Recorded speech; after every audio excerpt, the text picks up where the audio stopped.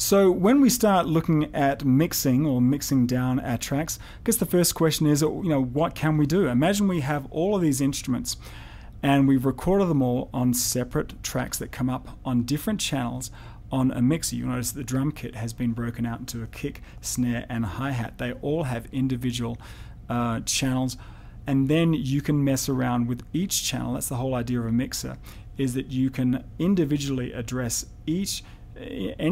basically any part of any of these sources. You can then mess around. Now, every time I show a mixer to somebody and they see all those rows of knobs and faders and everything, people just, their eyes gloss over. Here's the way I deal with it.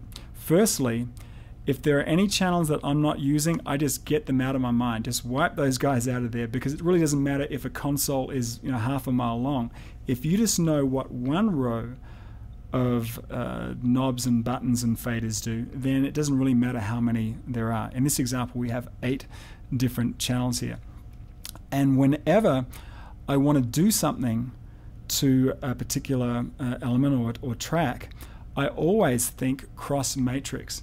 In other words, if I wanted to say pan the snare drum, I'd look at all the row of pan knobs, and then I would cross-reference that with my snare track, and then bang, that's exactly the control that I would go to.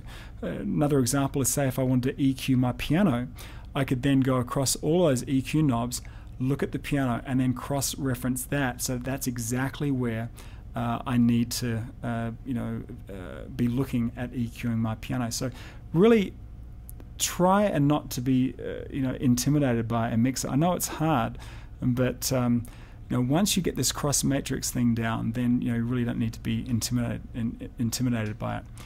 Okay, so let's look at a particular, just an individual channel here, and here's a simplified version of a typical channel, and it'll give you an idea of the things we can do.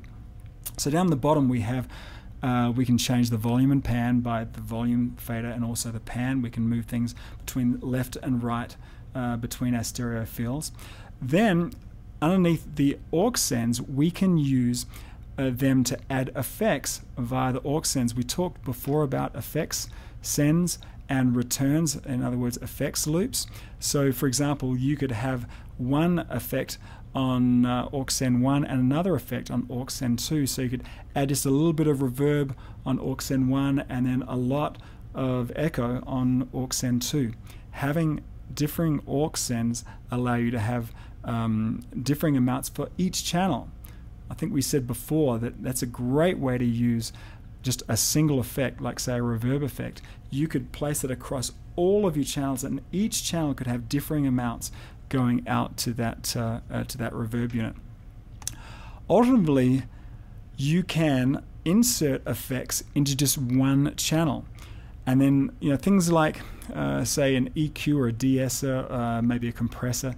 They're the kind of effects that you want to insert that goes so the entire signal goes through them, rather than using an effects send where you just want a little dab of reverb or something like that.